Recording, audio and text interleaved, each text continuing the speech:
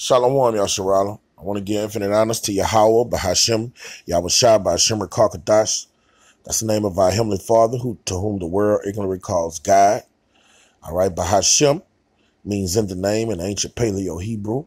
Yahushua is the name of our great King, to whom the world ignorantly calls Jesus Christ. All right, and Kakadash means Spirit Holy in the ancient Paleo Hebrew. All right. I also want to give double honors to our teachers, the apostles of Great Millstone, who birthed their double honors. And salutation to my fellow laborers in Yahushua, pushing his truth across the four winds, my beloved brothers, laboring for their penny. All right. Being that the kingdom of heaven is nigh and closer than when we first believed, man. Shalom to you, Akim. I came across this clip of this guy, Capt Tazarayach, and of ISUPK, and this guy Polite, who's an enemy of the faith. And it's just that it's a blessing that the Most High brought us brothers to the rivers of living water at Great Millstone, because you got to have the whole truth, man. You got to eat the whole road. And like a lot of these camps, they got parts and pieces of the truth. Some of them might even have a great piece. They might have 80% of the truth, but go off on 20%. And that's not what's going to get you delivered out of the kingdom, man. Now you look at this clip. This guy has Polite look like where they come and conjugate, all right? And he's totally going against the scriptures. ISUPK totally goes against the scriptures, all right? And Polite is he proclaims, he doesn't hide it, that he's an unbeliever.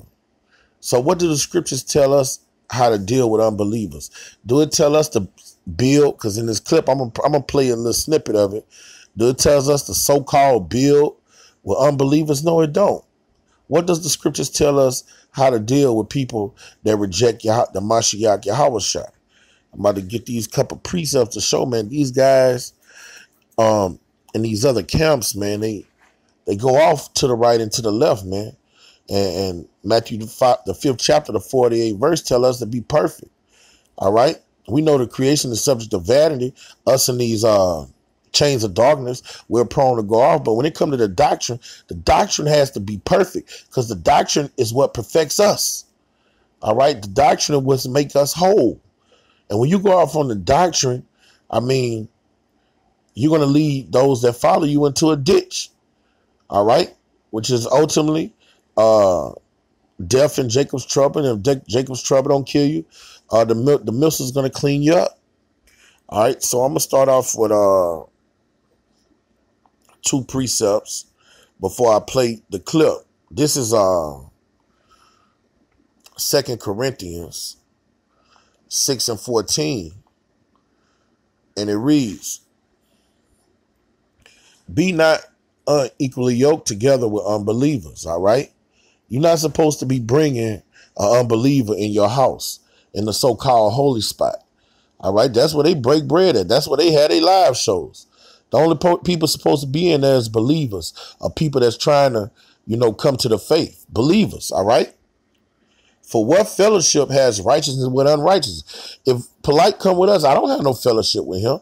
If he come to camp trying to debate, like I'm, a brother might halfway deal with him to edify the camera if he asks certain questions, or to edify a young brother that's there.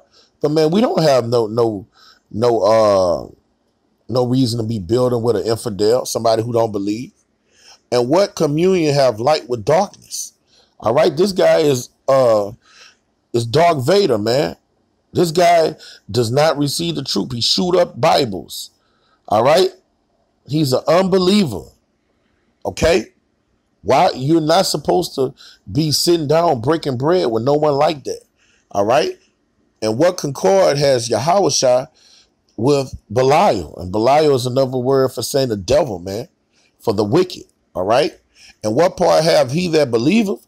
All right. Tazarayach is a so-called believer with an infidel. All right. Polite is an infidel. An infidel does not believe. Okay. And what agreement have the temple of Yahweh with idols? All right, when you into that commission crap, that shit that polite but does believe in, money money is his god, man. That's an idol. All right, he's an idol. He believes in idols. Okay, for you are the temple of the living power. As Yahweh have said, I will dwell in them and walk in them, and I will be their power, and they shall be my people. All right, holy means to be set apart. All right, get another precept. The book of James 4:4. It plainly says, ye adulterers and adulteresses, you know that friendship of the world is enmity with the Most High. I mean, polite ain't a friend of the prophets. A friend of the prophets is a person that believes, man. All right? If he see the prophets in need of help, he's there to help. Every brother's not a prophet, but they are friends of the prophets. In that elect number, you're going to have helps. Men that believed and helped the prophets when they could. Okay? Whosoever therefore would be a friend of this world is enemy of the Most High. All right? ISUPK are friends with polite. They are cool with Sinetter. All right? They get down with them. They kick it with them because they're all so-called black people. All right? That's not scriptural. That's not what the scriptures tell us to do. All right? This is what the scriptures tell us how to deal with unbelieving niggas, man. This is 1 Corinthians, no, Salakia, 2 John 1:10. If there come any of you and bring not this doctrine, all right, polite doesn't bring this doctrine of life. He straight up tell you, straight up, that's that spooky stuff. I don't believe that shit. All right, he tell you straight up, and he talks about it maliciously. He dogs it. He told her he's a blasphemer. Okay, receive him not into your house, neither bid him Godspeed. That's what this guy to Captain Tazarayach doing. That's their house where they dwelling at. Where two or three are gathered in his name, that's where him and his brothers come to congregate. That's the house of Yahweh Shema Shai, man. All right? But when you bring a nigga like that in your house, this is what the scriptures say. For he that biddeth him Godspeed is partaker of his evil deeds. There's no reason for polite to be in your house, man. There's no reason for him, you bringing a snake-ass nigga like that around the brotherhood, man. Okay? Now, when we're on the highways and byways and somebody like him, a vocab, walk up, all right, it's established that they are enemies, and we'll deal with them. We'll dialogue with them. Okay? Sometimes we'll debate the scriptures with them. Okay? But right now, we're not in that time no more, man. We only dealing with the believers, man. But worst case scenario, they came up there, we'll dialogue with them. We're not going to curse them out, hit them with ad hominis insults, okay? But we're not going to be bringing them in our personal area where the brothers come in and barbecue and kick in and fellowship. That's going off. Now let's listen to the line of their dialogue. Listen to this shit, okay? Say, well, we got our tax exemption, but we still teach about this beast. Now I'm going to skip up a little bit, get straight to the point. We in. Sinet is the leader. Yeah, so Sinet is the leader. You sect. Some fell on stony ground, etc. So when bear with me, Yashua. I had it. Someone come in, and then they'll just serve the Most High and just do it. But this ain't magic in the sense of you come in here and you say, man, I'm going to be down with y'all or whatever, and then we put you in some machine like the Matrix and zap you, and then you just doing what it is. You still have to fight whatever demons you had before you came into this lifestyle. I dig it. So sometimes them demons are more pleasurable to you than actually serving the Most High. Now, can a man be righteous and of God? Can a man be righteous and of God, void of their membership in the ISUPK? Can God embrace and accept people outside of ISUPK? Absolutely. We would never say, like a lot of people, like we have that stance of we're not affiliated with nobody. But that came into effect.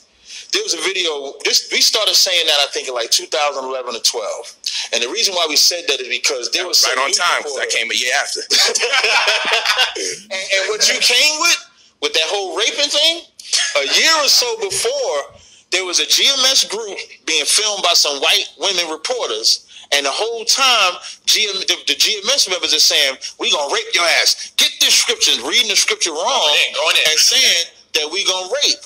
And when we said, then there was another video where while they was at the street, on the street teaching, a woman came and knocked the camera down. Gotcha. So what we said was we have to protect ourselves because they don't see the differences. So they ain't going to see no ISBK, GMS, or whatever. They going to say these is black Israelites. So how do we separate ourselves? We started saying that we are not affiliated with no Israelite group.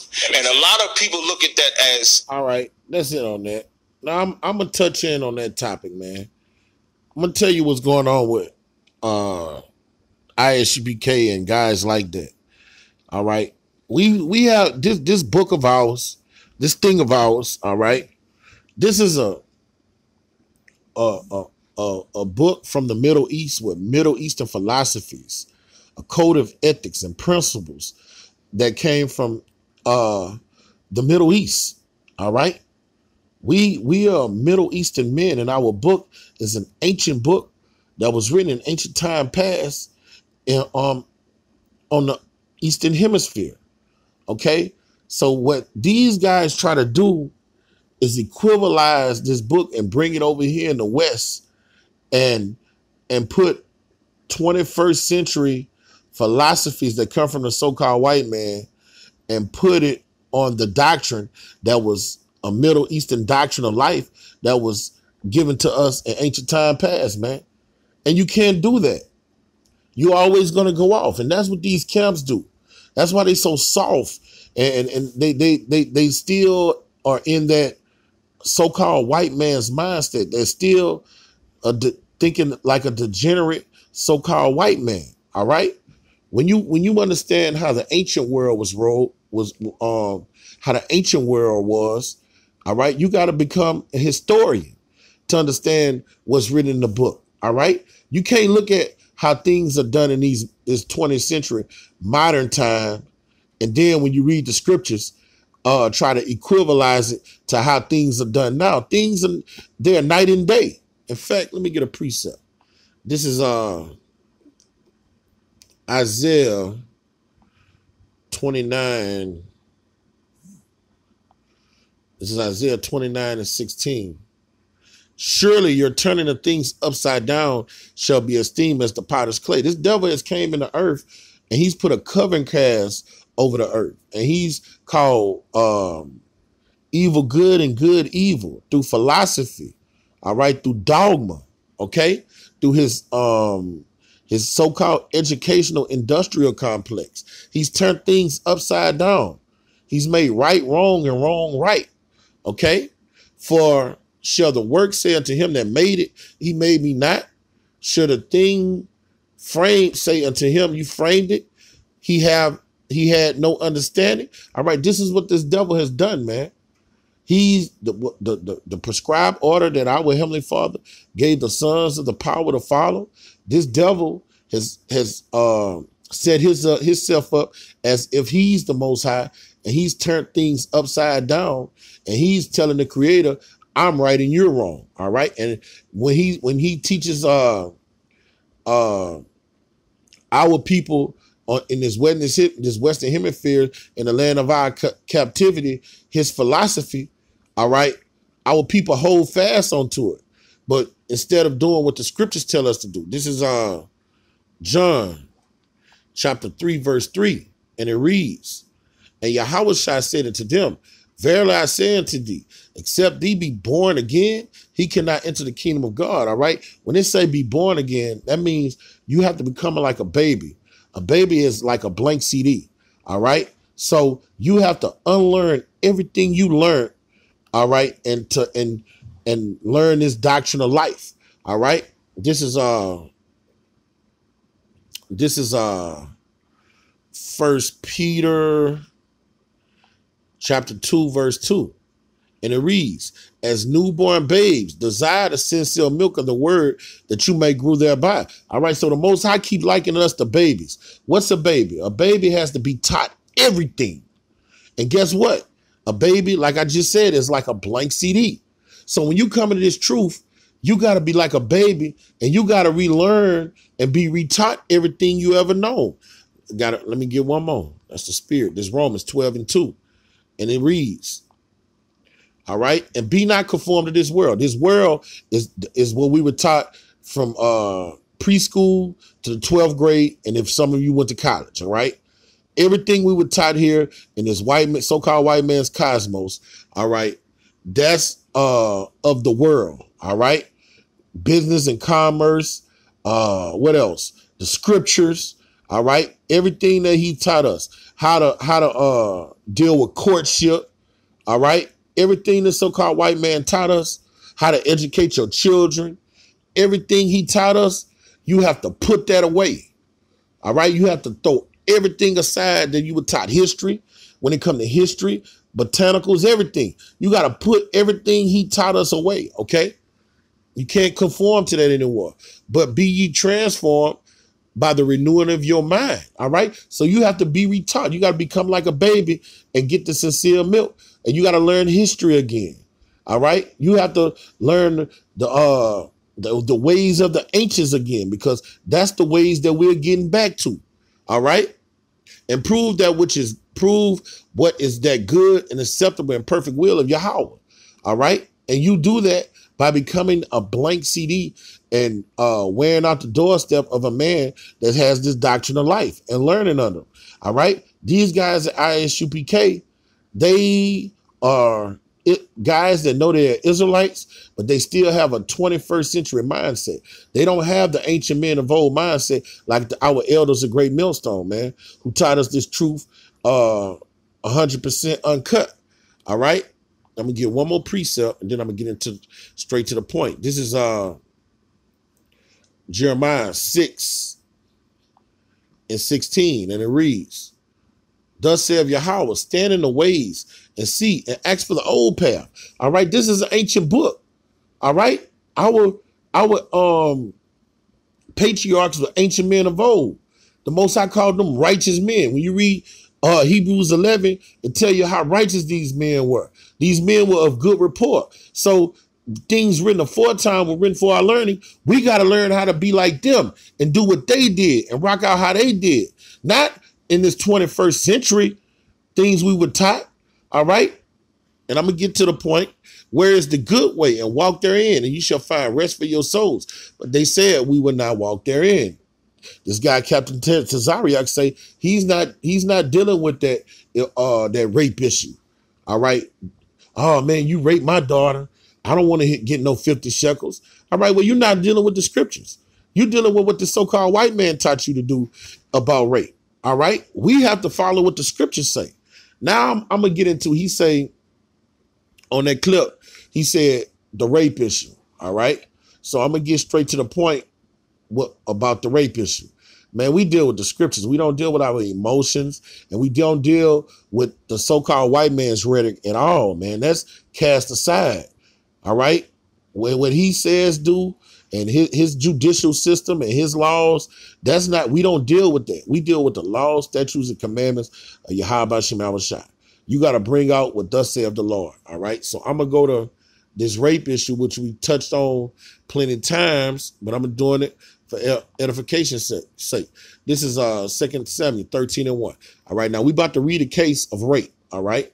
And then we're going to see what happens, what's supposed to happen when somebody gets raped, okay?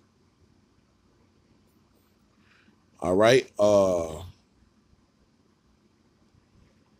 And it came, I'm going to start at the top and read on down. And it came to pass after this, that Absalom, the son of David, had a fair sister, whose name was Tamar. And Amnon, the son of David, loved her. And Amnon was so vexed that he fell sick for his sister, Tamar, for she was a virgin. And Amnon thought it hard for him to do anything to her. But Amnon had a friend whose name was Jonadab, the son of Shimei, David's brother. And Jonadab was a very subtle man. And he said unto him, why art thou, being the king's son, lean from day to day? Wilt thou not tell me? And Amnon said to him, I love Tamar, my brother Absalom's sister. All right, they had different mothers. And Jonadab said unto him, lay thee down on thy bed and make thyself sick. And when thy father cometh to see thee, say unto him, I pray thee, let my sister Tamar come. and give me meat and dress the meat in my sight that I may see it and eat it at her hand. And Amnon lay down and made himself sick. And when the king was come to see him, Amnon said unto the king, I pray thee, let Tamar, my sister, come and make me a cup of cakes in my sight that I might eat at her hand. Then David sent home to Tamar, saying, Go now to thy brother Ammon's house and dress him meat. So Tamar went to her brother Ammon's house and laid down. And he was laid down. And she took flour and kneaded it and made cakes in his sight and did bake cakes. And she took a pan and poured them out before him and but he refused to eat. And Ammon said, Have out all men from me. And they went out every man from him. And Ammon said unto Tamar, Bring me the meat to the chamber, that I might eat of thine hand. And Tamar took the cakes which he had made and brought them into the chamber to Ammon her brother. And when she had brought them unto him to eat, he took hold of her and said unto her, Come live with me, my sister. And she answered him, Nay, my brother, do not force me. All right. In our day and time, we would say, do not rape me. Okay. For no such thing ought to be done in Israel. Do not thou this folly. And whither shall I cause my shame to go? And whether shall I cause my shame to go? Salakia. And as for thee, thou shalt be as one of the fools in Israel. Now therefore I pray thee, speaking to the king, for he would not withhold me from thee. Howbeit he would not hearken unto her voice, but being stronger than she, forced her and lay with her. So he raped her. All right. So he raped her. Now, according to the scriptures, we have a law. We have statutes. We have commandments. All right. For everything, for anything that happens, we got a law and statute commandments for murder. All right. We have law and statute commandments for thieves. We have a laws and statutes and commandments for homosexuals. We have commandments for if you use somebody's property and you break it. We have commandments for civil situations. All right. We have commandments for anything that can happen, man. We have commandments for if two men fight and a woman is pregnant and they bump into the woman and she lose the baby. We have a law for that. Okay. We have laws for if a man doesn't leave an heir, he dies before he has a son to inherit his property. We have a law that tells us what to do so that guy can so there could be an heir to inherit, to get an inheritance that comes from him. We have laws for everything. So you mean to tell me we don't have a law for rape? All right. Let's see what the scripture says happened in this situation. All right. Ammon raped his sister Tamar. All right. Now let's see what the law say is supposed to happen. Let's deal with the scriptures. Let's not deal with emotions, man. We don't deal with emotions and and what we were taught here in America. All right. The way of this world. All right. All right. Now the scripture said that Tamar was a virgin, right? All right. This is Deuteronomy 22 and 28. If a man find a damsel that is a virgin, okay, which is not betrothed. She was not betrothed and she was a virgin.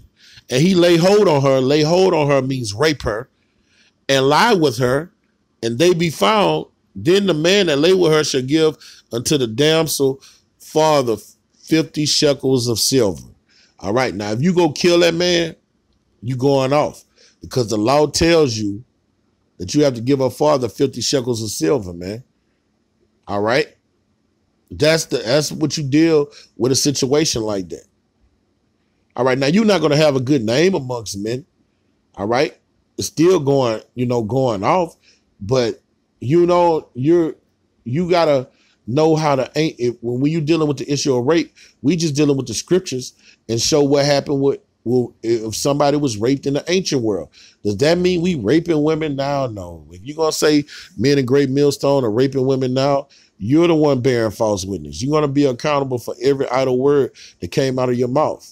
I mean, it's simple, man. If somebody rapes somebody, you're going to be under the jail. All right. So if you're going to let your emotions flare and you get so angry, you say men of Great Millstone is raping women and you can't prove it. The book of Thessalonians say prove all things and you can't prove it. That means you're bold-faced lying and the Most High going to deal with you with it. But as it pertains to dealing with the issue of rape, our beloved elders were saying, according to the scriptures, this is what the scriptures say should happen if someone rapes another person. Okay.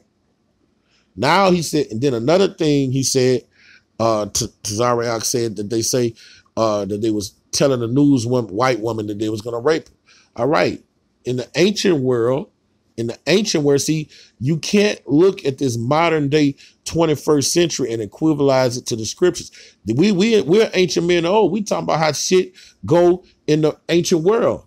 When we subdue the nations and take the kingdom, man, we're going to make their children slaves. Let me get that. This is Leviticus. Where you at, brother? Leviticus, I think it's the 25th chapter. I ain't brought this one out in a minute. 25. This is it. I just got to find it.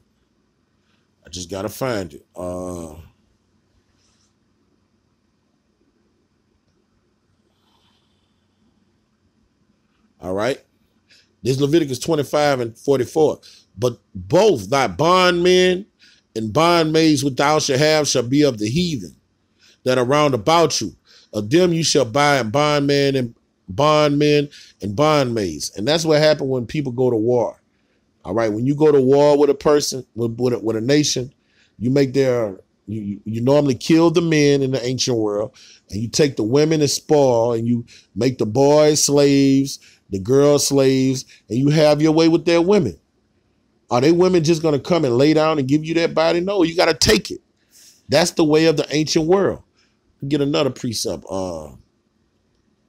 Deuteronomy 21, around verse 10. And it reads, when thou goes to war against the enemy. See, we dealing with the ancient world. Our Bible is an ancient book, man. We're not dealing with these modern times. All right. And Yahweh, thy power, have delivered them into thy hands. He's going to deliver these white women into our hands, man. The nation of Edom. We're not even going to deal with that. He's going to deal these Moabites into our hands. He's going to give what he say. We're going to have the nations as an inheritance. All right. Moab going to be our wash pot. All right. Edom is going to be in our hand. They're going to be our slaves. All right. All of them. All right. They're going to be delivered into our hands. And thou hast taken them captive, and thou seest among the captives a beautiful woman, and has a desire unto her, that thou was loved to have her to thy wife. That means have sex with her. That does not mean wife her like you would an Israelite woman. All right. Your concubine is your wife because you're the only one could deal with her. Okay. But that's not the same wife as you would a fellow Israelite give you his daughter and you pay a dowry for her. No. This wife does not have the perks of an Israelite, okay? You could basically treat her like a sex slave, okay? But an Israelite woman, the scriptures say you got to love your wife if you love yourself. You gotta treat your wife well, all right? The Most High is not going to let you treat your wife like shit, all right? You're supposed to love your wife. If you eating steak and fettuccine, she eats steak and fettuccine. All right. The scriptures say you have to take care of your wife. I mean, if you take on another wife, your original wife, her produce should not diminish. Okay. You have to give her a due benevolence. But this is talking about a spoil of war. And you take her, you think when you kill her brothers and her fathers that she gonna come just lay down and have sex with you? No. You want to rough her up and take that thing from her. Take that, dude had me rolling the other day. Dude was liking a woman. He say, oh, country boy. The boy say, you gotta get that potato pie, that sweet potato pie. You got to take that sweet potato pie, man. Okay. Then thou shalt bring her home to thine house and shall shave her head and pare her nails. You think she gonna let you do that? You got to subdue her, man. You got to humble her. You think she just gonna let you cut her hair off? All right. And she shall put on the raiment of her captivity from off her, and shall remain in thine house, and bewail her father and her mother for a full month. You see, her mother and her father might be dead. During war, you kill everything. Okay? And thou shalt go in unto her and be her husband, and she shall be thy wife. All right? That means she should just be thy property. All right? Because she's a heathen. Okay? That's the way the ancient world ran, man. You wasn't having no 7-day festival and she become your wife with no damn heathen. You just took her as your property, man. She was a bondwoman, if anything, okay? Now I'm going to bring out this excerpt from how things were done in the ancient world, man. All right? This is how you edify your people and show, man, this was a common knowledge in the ancient world. And when you deal with these historians, these history professors on various universities, they'll tell you that we not going off. That this is an ancient book. This book is documented to 6,000 years ago, man. Okay? This is an ancient book. All right? Now let's see what it says in Wikipedia. Wartime sexual violence, okay? Wartime sexual violence is rape or other forms of sexual violence committed by combatants during armed conflict, war, or military occupation, often spoils of war. This is something that's been going on for millennia. All right? Yes, we're going to overtake our enemies and deal with their women harshly. All right? We're going to hear the lamentation of their women. Yes, we are. All right? But sometimes, particularly in ethnic conflict, the phenomenon has broader psychological motives. Wartime sexual violence may also indulge gang rape. Now, we ain't getting down like that. And rape with other objects. And that's heathenistic shit. All right? It is distinguished from sexual harassment, sexual assault, and rape committed amongst troop and military service. Okay? That's what happens when one nation occupies another nation. This has been going on for millennia. All right? During war and armed conflict, rape is frequently used as a means of psychological warfare in order to humiliate the enemy. What did these devils do when they overtook us? All right? They killed a lot of us and they had their way with our women. On the plantation, Master had his way with your women. All right? Wartime sexual violence may occur in a variety of situations, including institutionalized sexual slavery. All right. Wartime sexual violence associated with specific battles or massacres, and individual or isolated sexual acts of violence. Okay. And this is biblical, man. This is what used to happen in the ancient world. Okay. All right. Now let me get to I'm going to get to history to show that, all right, this was going on in biblical times. All right. During our time. That's why you can't equate when we talk about rape, we're ancient men, the elders of great millstone, and their fruit. When we talking about things, we always funnel it through the scriptures. We're talking about how things went during the times of the apostles, how things went during the times of the prophets. That's what we want. When our great king come back, we want to put our ways in the earth. We're going to be at the top of the totem pole, and we're going to force our laws, our ways on the earth. We're going to be the rulers of the earth. Okay. So when we speak about things in the scriptures, rape, all right, we're talking about what happened in the ancient world, not in these modern times, the way things were dealt with in the ancient world. Okay. Rape in antiquity. Rape has accompanied warfare in virtually every known historical era. See, these guys' scholarship in ISUBK is entry level, okay? Writes women's historian, Gerda Lerner. See, when you talk to these historians, these history professors in these various universities, they're going to tell you, yes, all right, this is common knowledge. This is the way things were done in biblical times and even, throughout all nations and all races. This is the way rape was dealt with when one nation occupied another. Okay? The practicing of raping the women of a conquered group has remained a feature of warfare and conquest from the second millennium BC to the present. See, and they calling us rapists and shit. See, that's madness. That means you don't know history. All right, you got to understand history. That's your way of showing that you've conquered your enemy. Women are spoils of war. Beautiful women from other nations and races are spoils of war. And you have your way with them. All right? It is a social practice which, like the torture of prisoners, have been resistant to progress to humanitarian reforms. We're going to torture our prisoners. The scriptures say in Revelation, the 18th chapter, the 6th verse, do to them double what they've done to us. All right? And it's written in another place, it say we're going to meditate terror on our enemies. All right? All this is biblical. All right? It is a social practice which, like the torture of prisoners, have been resistant to progress to humanitarian reforms. Now, in these modern times, a lot of those things that was done in ancient times is not done anymore. And to so sophisticated moral and ethical considerations. I suggest that this is the case because the practice built into essential to the structure of patriarchal institutions and inseparable from them. It is at the beginning of the system, prior to class formation, that we can see this is in its purest essence.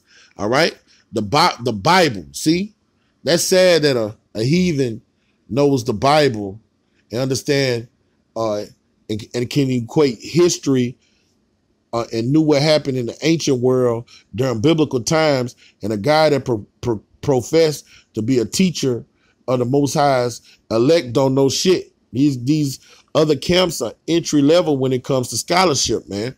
All right.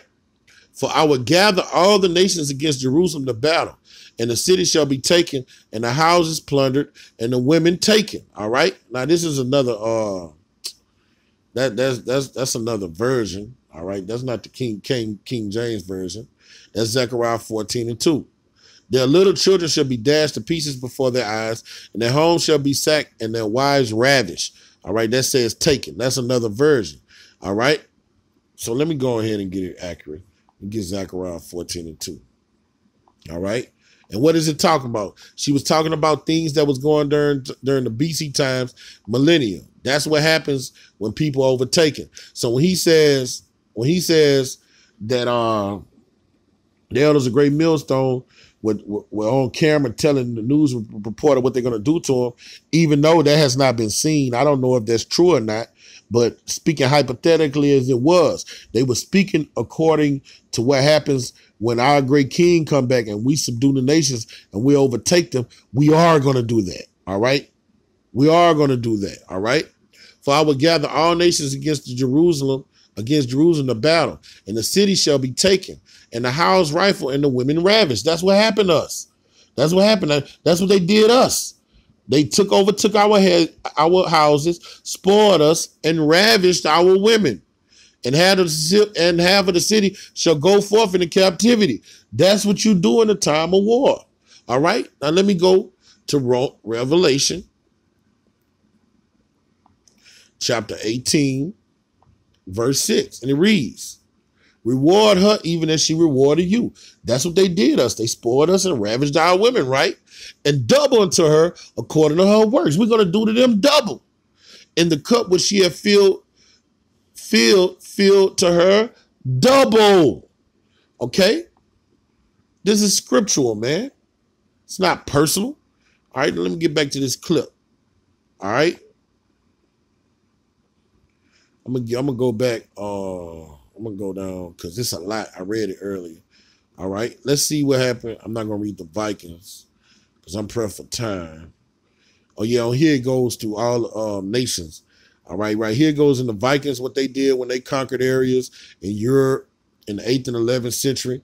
They raped and pillaged in Britannica and Ireland, and they spoiled the women. All right. They say during the sub-Saharan slave trade, the Arab world, that's what they did.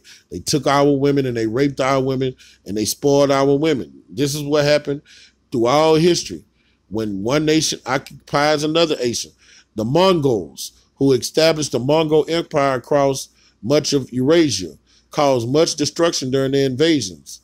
Documents written during or after Genghis Khan's reign say that after conquest, the Mongol soldiers looted, pillaged, and raped. That's what they do.